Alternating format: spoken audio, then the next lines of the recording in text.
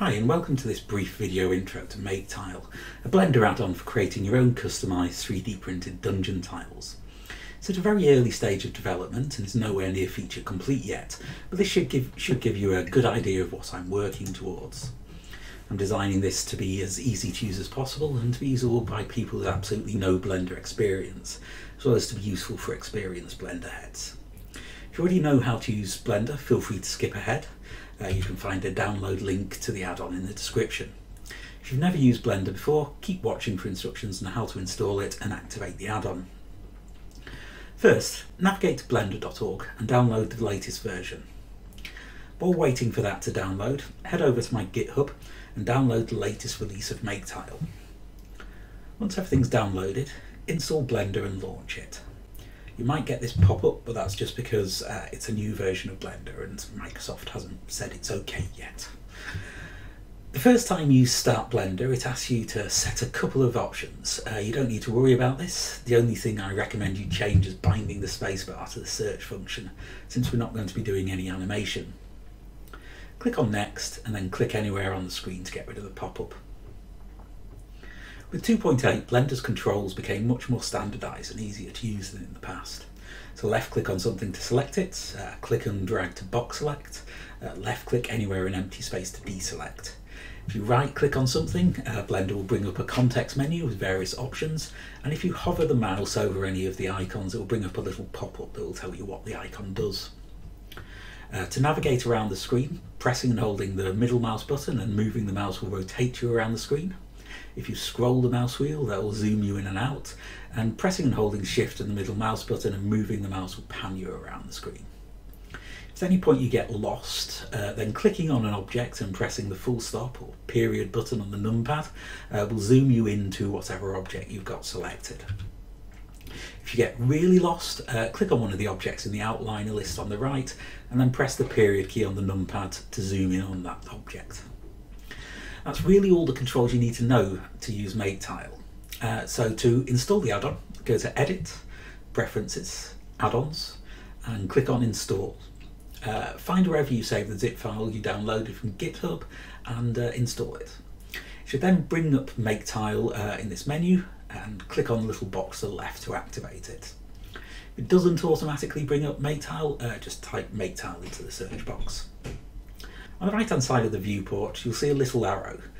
Click on this or press N on the keyboard to bring up the right hand menu. In here you'll see the MakeTile tab, and this is where the add-on has all of its options. So if you're not comfortable with Blender, you can pretty much stay in this menu and ignore the rest of the program. First, we're going to delete our cube by left clicking on it to select it and pressing delete on the keyboard. Then we're going to leave everything as it is and click on MakeTile, which will create a little 2x2 open lock compatible wall tile. If we have a look at this, we can see it's got sockets in the side for the open lock clips, as well as the base sockets for attaching it to floors and for stacking the tiles. Currently, as well as straight walls, we can also create rectangular floor tiles.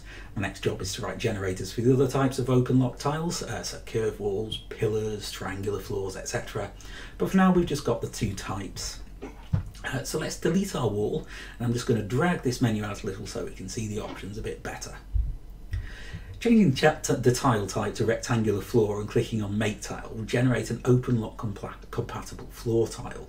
Just like with the wall tile, it's got sockets in the correct places.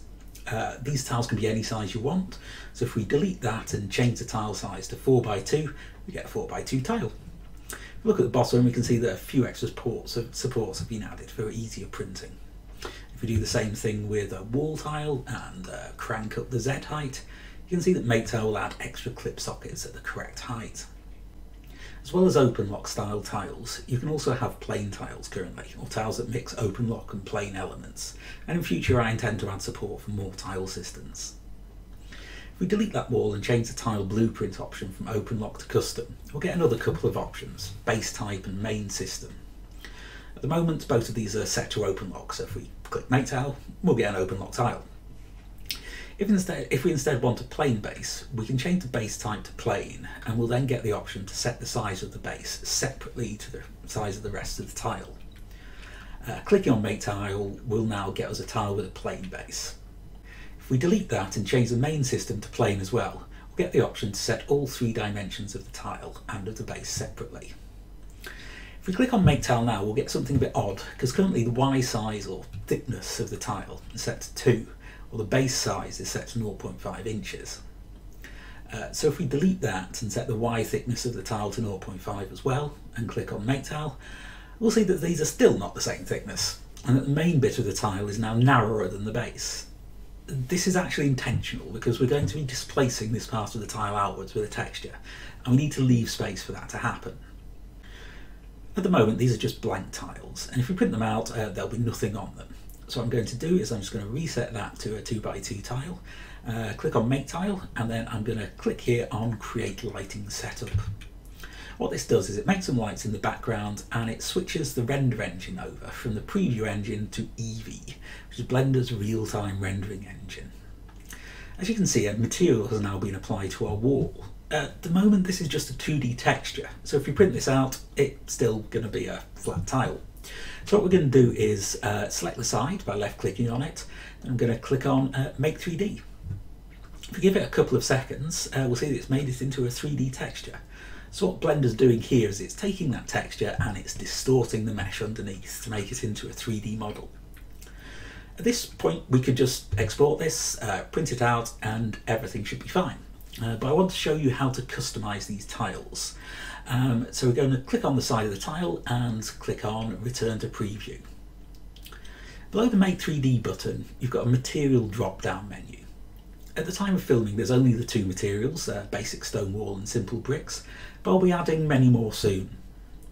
If we swap our stone wall texture with a simple bricks texture, it'll change that to a simple brick texture. Again, if we click on Make 3D and wait a couple of seconds, we'll make this into a 3D texture.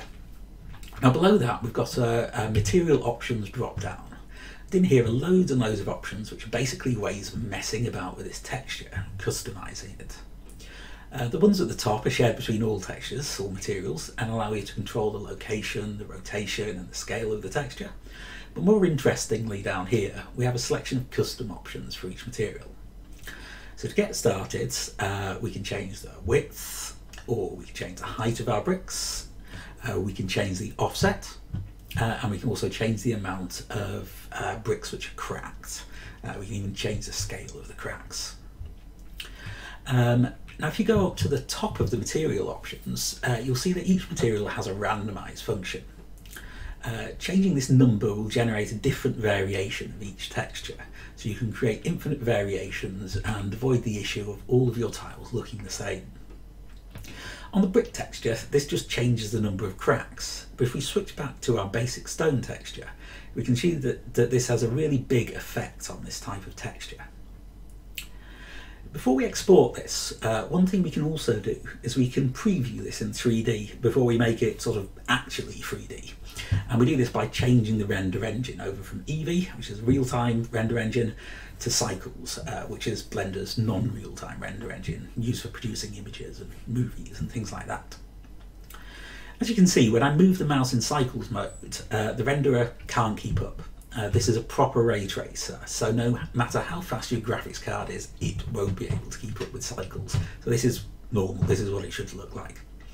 The reason that Cycles is useful for us though, is that even though this is still texture, it's actually distorting the geometry by subdividing the mesh and displacing it in sort of almost real time.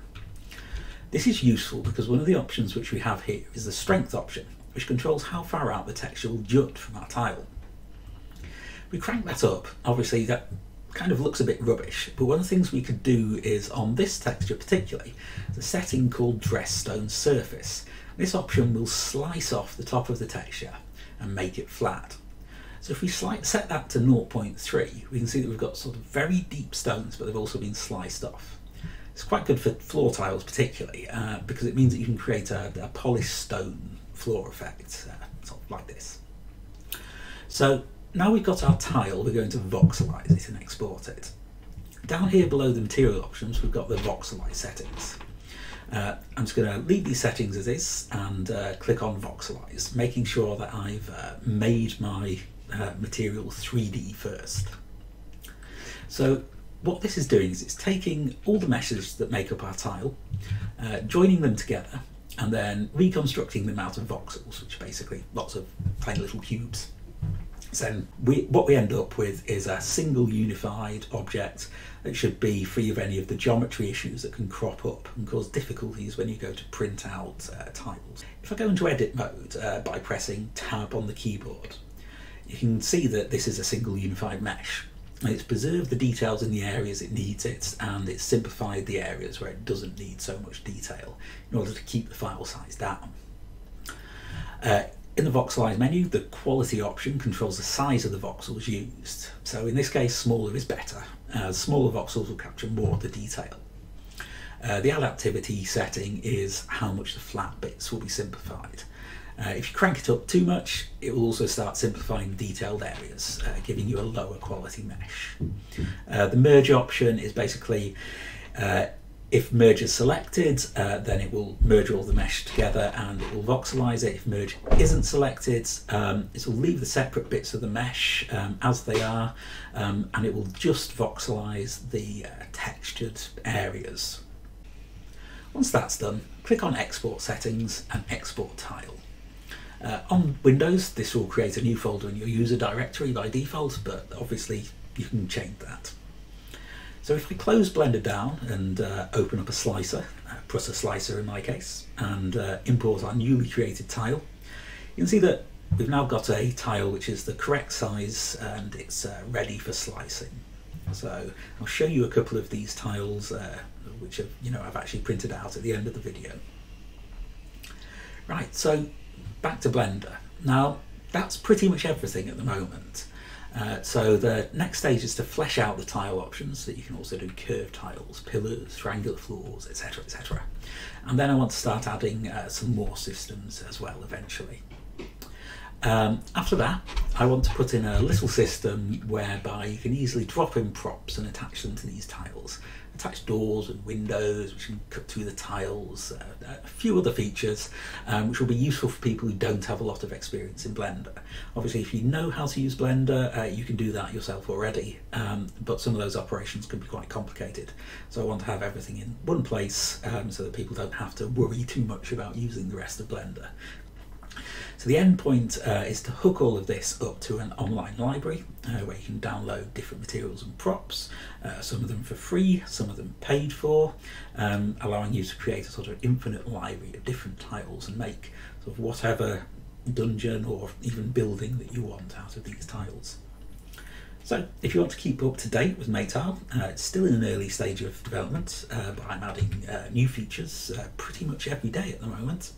So subscribe to the YouTube channel, and if you come across any bugs or have some feature requests, please put them on GitHub in the issue section. At some point in the new year there will be the inevitable Patreon and Kickstarter, but for now I'm just working on this for free and releasing everything I do for the community for testing. Okay, so that's everything. Bye for now.